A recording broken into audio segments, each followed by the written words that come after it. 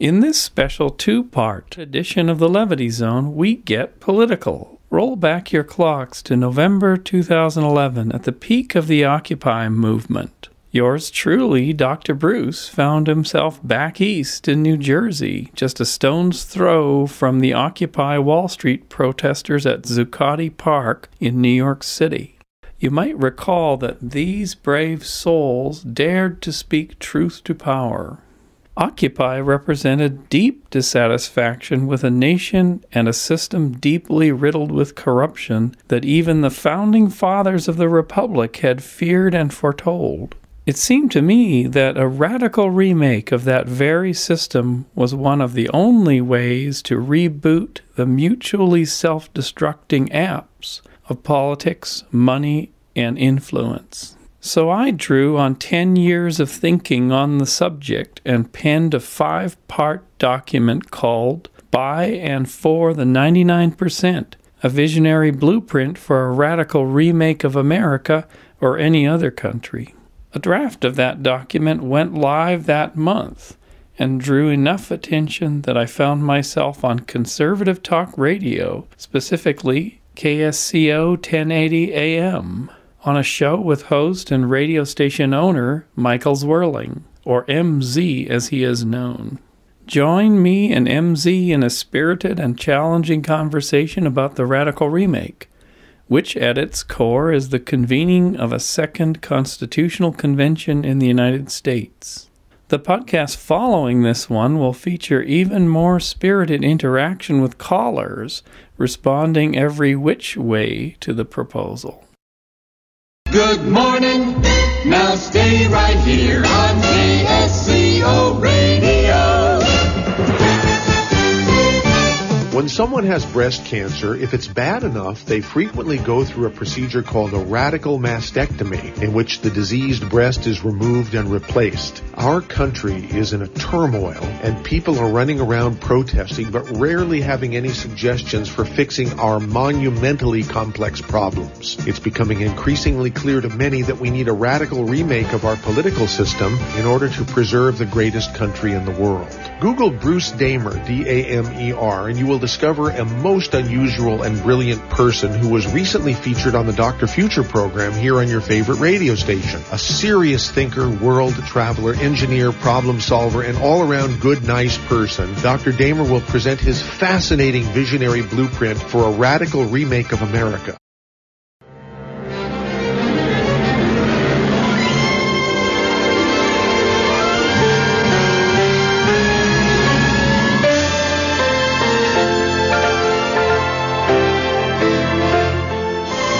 The reason we're using the special music fanfare, it is so unusual to have something positive on talk radio. It's so unusual these days. Everything in the news is negative. Everything on talk radio is bitching and moaning and no solutions.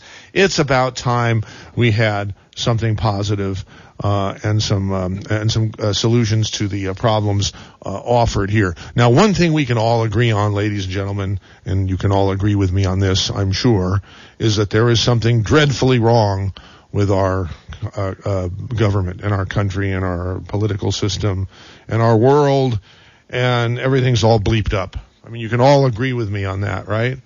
So it's with a great honor that I introduce Dr. Bruce Damer. Hey, Bruce, are you there?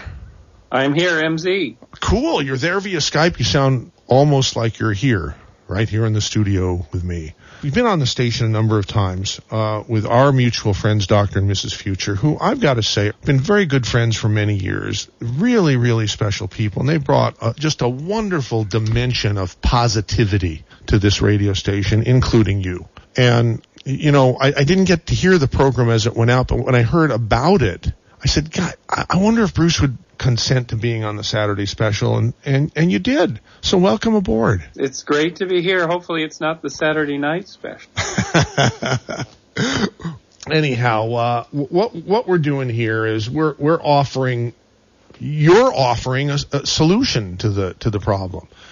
And did I state the problem okay, or maybe you can state it a little more eloquently? Everything seems to be falling apart, I guess is What do you think? Yeah, it does. And this happens to countries. We've seen it happen to countries all over the world. We saw it happen to the Soviet Union.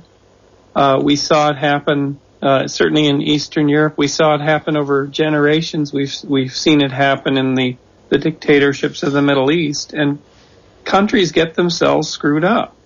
They get themselves tied in a knot. And often there are many prescriptions to get this knot untied. And the United States, I think it's clear to everyone on the left, the right, the center, every walk of life, that we have to undo a mess that's been created, a tangled mess, and we have to remake the system. There's no way to reform the system. We must redo it.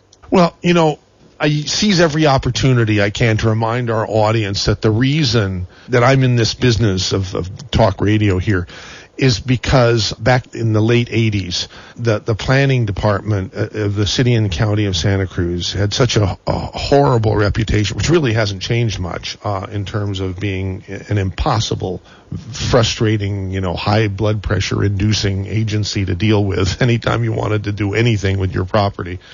Going to get a permit was like, it was like an act of Congress almost. And it was because we started a group called Citizens for Planning Reform, CPR, and we did a talk show on this radio station, which was then a music station, except for that 2 hours once a week. It was on Monday nights where we did the Citizens for Planning Reform, or CPR, talk show. And it was mostly people, complaining about the system and not too many suggestions about how to reform it, even though that's what we called ourselves. You bring up a very interesting point right now. Is just don't even think about reforming it. Just dismantle it and restart again. Now, how do you do that in such a way where there isn't, total chaos? I mean, there's got to, if you're going to dismantle something, that means there's going to be some period of time where there's no government at all. So, how do you deal with that?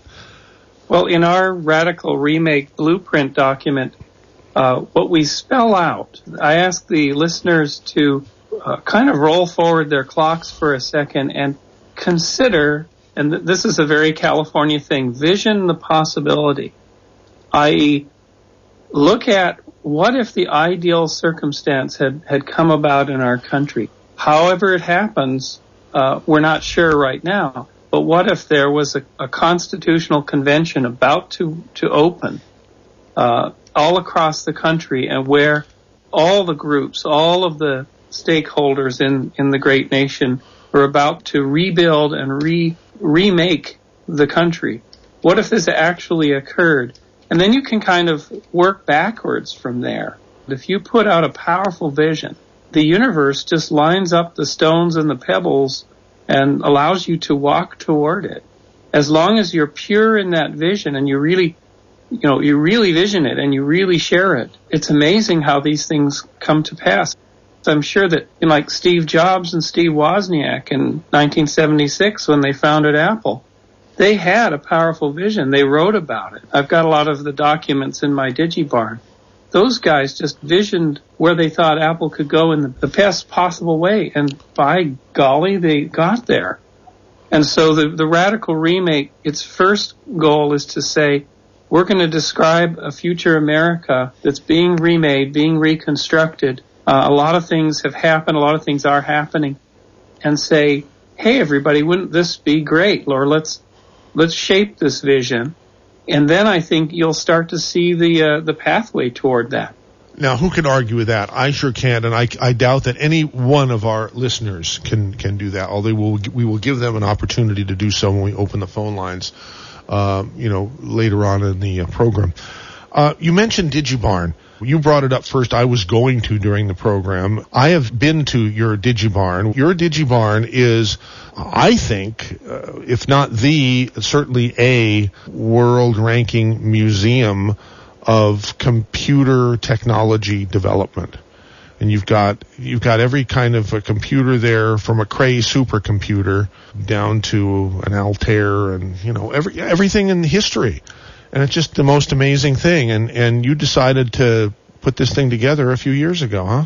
Yeah, and mainly it was the passion for trying to understand how a relatively, at the time, small group of people decided to make technology to remake the world, which did. I mean, we are here connected through the computer because of a handful of people who built stuff in the 60s, and then a bigger handful in the 70s, and a bigger handful in the 80s. So in some sense, that background gave me the belief and the evidence that with a small group initially, and the use of technology, and the use of positive thinking, and the use of investment, you can change the entire world, because Silicon Valley and its progeny have reinvented the world, and they are now the tools by which we will reinvent politics and the economy. And it's absolutely true. And I keep being reminded about the statement that Steve Jobs made to John Scully when he was trying to get him to come over to Apple from Pepsi Corporation or PepsiCo. Do you want to spend the rest of your life making sugar water, or do you want to change the world? And so, yeah, you're absolutely right. So, all right, where are we right now in terms of changing the world? You have authored 2 or 3 drafts of a document that you call the Radical Remake of America document.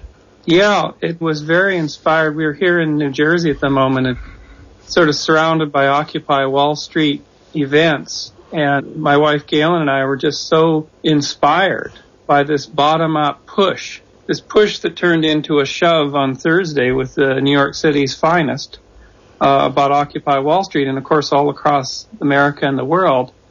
And I'm from Canada, so I've been a lifetime observer of America, as most Canadians are. We're sort of armchair observers looking south. And I've always wondered, well, I'll roll back my clock a bit. Yeah, MC. Please. That'd be great. So I immigrated in 1985, but in the year 2000, I finally got, because the INS had lost my paperwork, I finally got to be sworn in as an American citizen, a very proud moment.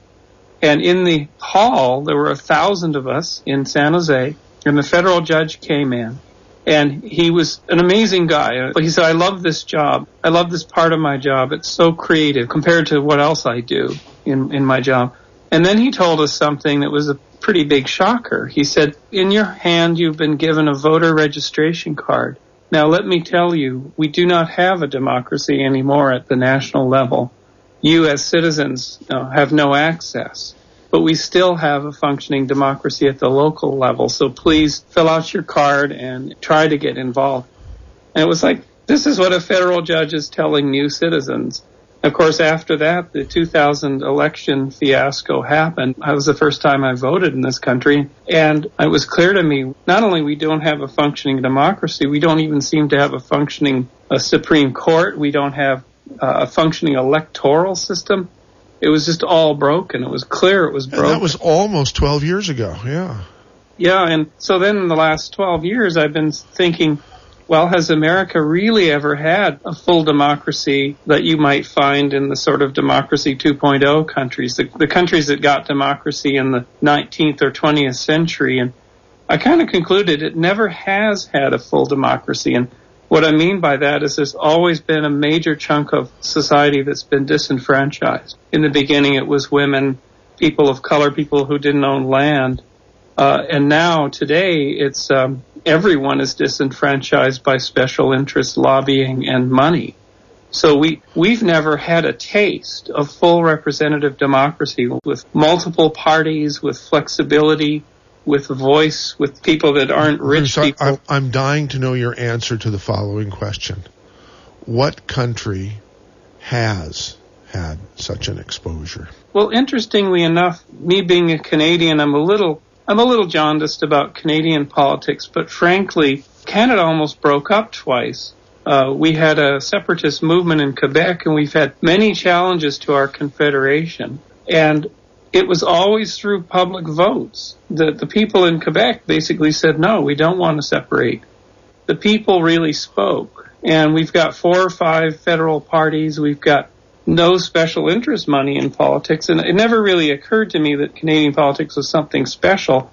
But then I moved to the United States, and I sort of thought, it's different here. I then moved to Czechoslovakia, which was converting from communism and reestablishing a democratic system, and I watched how that country did it. And they had 50 parties in the first poll. It was really a wonderful chaos as they reestablished public interest in their governance. And then I was in South Africa right after the fall of apartheid and the Truth and Reconciliation Commission, where they basically, people who had committed crimes in the previous regime came up and admitted their crimes for immunity. And that's how they karmically cleaned the society as it became a democratic society. So all over the world, there's different formulas, but the representation that people are able to effect in many other countries is certainly much more convincing than it is here. Right. Oh, my gosh. We're talking with Bruce Damer, who is a world traveler. How would you describe yourself in like a paragraph? I'm kind of an architect. I've architected software systems for a long time. I've architected scenarios for NASA to visit asteroids and designed architectures for origin of life research. And this latest blueprint is just kind of an architecture exercise. All right. Well, I'm looking at the draft completed November 14th, which was just a few days ago. I'm going to read just a couple sentences to it, and I've already emailed Jonty, our webmaster, and asked him to post this on KSCO.com in a prominent spot where you click on it, and it'll take you to this document that you can read or download. By and for the 99%, a visionary blueprint for a radical remake of America or any country. This happens to be draft 3C. Where do the Occupy and other progressive movements go from here? The grievances and the villains have been clearly identified, the philosophy and the operational principles established, and there is a sense of optimism in the air that change is possible. I respectfully ask you to roll forward your clock to a day not too far in the future when by some set of amazing and unforeseen events the ideal outcome has arrived. Hold this thought for a moment. So what would this ideal world look like? Anything you can imagine, so let's put it all together. To get us started, I've pinned a modest blueprint for a radical remake below. Why do this kind of exercise, you might ask? Having a vision for the best possible outcome is essential, as it gives you a point in space to aim at. And we have all experienced that when a shared, clear vision is held and actively pursued, the universe always seems to provide all of the steps to reach it. Now, I'm not going to read the whole document. If I did, it wouldn't take but maybe, 5 or 10 minutes or so. It's not a difficult read. If it was, I wouldn't be so fascinated by it because I'm one of the world's slowest readers and comprehenders. But it's not a particularly long document. It's very understandable in plain English. And we're talking with the author of that document, Bruce Damer, who is our guest on the Saturday special today right here on your favorite radio station. Now, let's get into some specifics about what you recommend that we at least consider in your document. What really jumped out at me is the whole idea of lobbyists and special interest groups have sort of taken control of everything. I mean, any group that's powerful enough or rich enough to be able to afford lobbyists to wine and dine the lawmakers and influence them, chances are going to get their way to the detriment of more people than not. And that's probably the number one thing that's wrong with our system. Would you say, Bruce?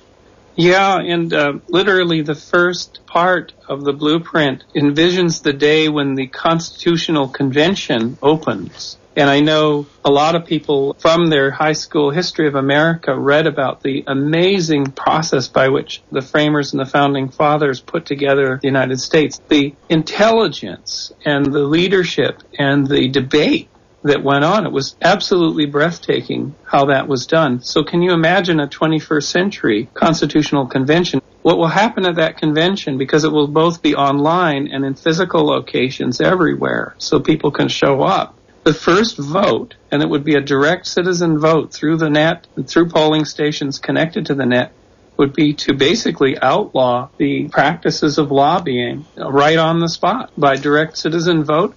And that would cut the umbilical cord between moneyed interest and the body politic. That would be number one. And by the way, prior to the convention opening, this may be weeks prior or months prior, all sitting politicians down to a certain level will have resigned their posts. and left the government. See, it's a different world. It's not the same situation now than when the country began. When the country began, we were breaking away from Great Britain. We were starting with a clean slate. I mean, there was nothing. Now there is something, and quite a something, that needs to be abandoned. But I'm not quite sure if it's abandoned. You're talking about people resigning. I mean, who's going to do that? Who's going to give up that lifestyle? The people who are elected to anything, whether it's city council right on up to the presidency of the United States, and all they care about is being elected, and all they care about once they are elected is staying in office. And it dominates their life. And the reason it dominates their life is because there are unbelievable perks to be had forever. So how is anybody going to give that up?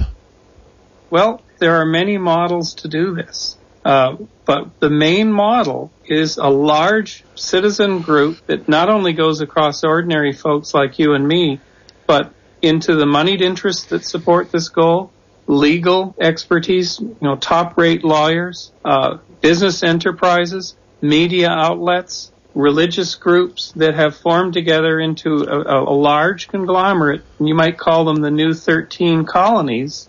They're united, and they persist. And what they do is a number of things, from lawsuits to blockading offices to blockading entire government agencies to funding various enterprises. This kind of force and this kind of pressure over time can absolutely whittle down the system, and whittle it down and burn it down and burn it down. And if it's 10 million of us, is that enough? Oh, wait a minute. Isn't that what the Occupy movement is trying to achieve right now? And as it's more and more in the news, the authorities are clamping down more and more, right? Isn't that what's happening? The Occupy movement's like the tip of an iceberg. But underneath the water is, 95% of the volume of the discontent and the volume of the powerful organizing. So, for example, what's been happening in the last week is a new sort of super organization called UnitedRepublic.org has come together. And what that's doing, it not only pulls in the goals of Occupy, but it pulls in a large amount of financing, the best legal minds on this subject in the country, business leaders, former disgruntled and dismayed politicians who've tried to make changes, even former lobbyists, people who know the system, military people who really know the system, they're of the system. They're uniting now. And so in some sense, you think of the catapult of Occupy through the first volley, but there's a whole machine that is able to throw another and another and another. And I think UnitedRepublic.org is one of those emergent phenomena that uses the net. It involves the Tea Party. It involves people on the left, the right, the middle. It's extremely inclusive, but it has staying power and force where it's going to count, which is at the institutional level. Well, I like the sound of that. Now, wait a minute. Bulletin, this just in. Paul in Carmel Valley has called. And we haven't even invited phone callers yet. But that's good. He's breaking the ice. Nikki tells me that we have to do a commercial break. And Nikki's the boss around these parts. And so we're going to do what the boss says. And when we come back, we'll start taking our first phone calls. Having lived through the remaking of countries like Czechoslovakia, South Africa, and the ubiquitous spread of radical technologies like personal computing, the internet, and global commerce, I still can't see why, in 2014, we couldn't radically remake America. For further understanding of how a constitutional convention could actually come about, get yourself a copy of Lawrence Lessig's book, Republic Lost. Find my draft of the Radical Remake document at www.levityzone.org. Search for Radical Remake, Podcast 31. I would like to thank Alan and Son Lundell, Michael Zwerling, and of course Galen Brandt for their support and encouragement in my foray into the fray with this bold concept. One more special note. Jacob Aman and I first met through our mutual interest in Occupy and the Radical Remake, and our subsequent partnership brought you the Levity Zone at the end of 2012. And as usual, Jacob created our cover art for this episode. Join me and MZ in the next Levity Zone, where we take calls from concerned, irate, and hopeful citizens from across Santa Cruz County.